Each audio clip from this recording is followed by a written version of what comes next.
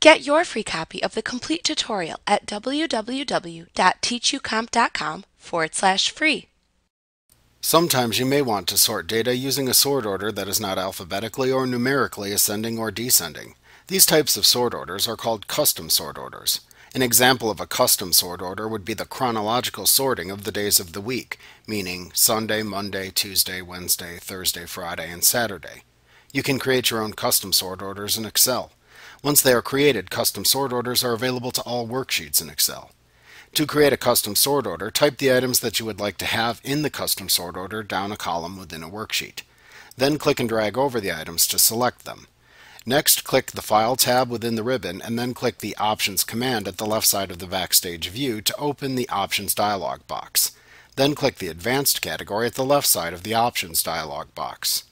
Scroll down through the options shown in the dialog box and then click the Edit Custom Lists button when you see it to open the Custom Lists dialog box. In this dialog box, you'll see a reference to the currently selected cell range shown in the text box in the lower right corner.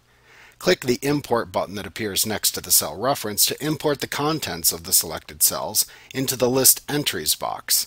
The custom sort order will then appear in the Custom Lists box at the left side of this tab.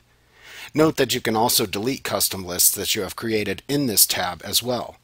To delete a custom list that you have created, select it from the Custom Lists list box at the left side of this tab. Then click the Delete button at the right side of this tab. You will have to click OK in the confirmation dialog box that appears to delete the selected list.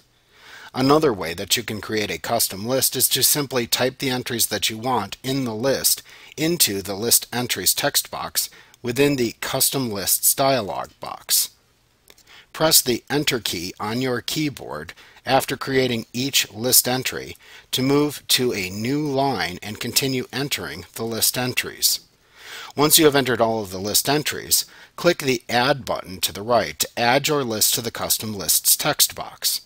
When you are finished creating and deleting lists in this dialog box, click the OK button to save your changes.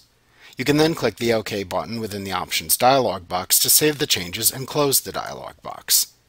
To apply a custom sort order to a table in Excel, click anywhere into the data table which you want to sort, and then click the Sort button in the Sort and Filter button group on the Data tab in the ribbon. In the Sort dialog box that appears, use the Sort By drop-down to select the name of the field that contains the data to which you want to apply a custom sort order. Next, use the Sort On drop-down to select what you want to sort. This will typically be values. Then click the Order drop-down and select Custom List from the drop-down menu. In the Custom Lists dialog box, select the Custom Sort Order to use and then click the OK button to return to the Sort dialog box. Here you can then click OK to apply the custom sort to the specified field. Like what you see? Pick up your free copy of the complete tutorial at www.teachucomp.com/free.